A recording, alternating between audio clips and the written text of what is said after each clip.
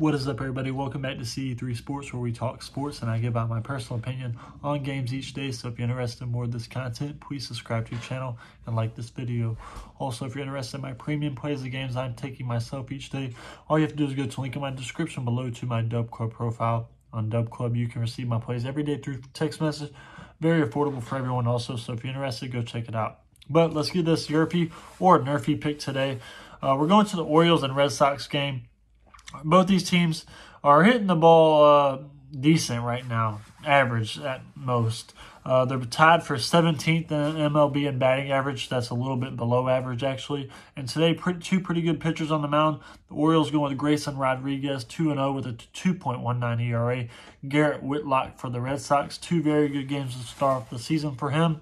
1-0 record with a .96 ERA.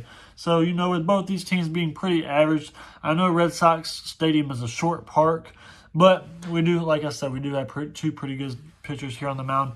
Let's go with the NRFI here in the Orioles and Red Sox game. If you don't know what NRFI means, that means no runs to be scored in the first inning, and that's going to be my free pick. If you're interested in more of this content, please subscribe to the channel and like this video.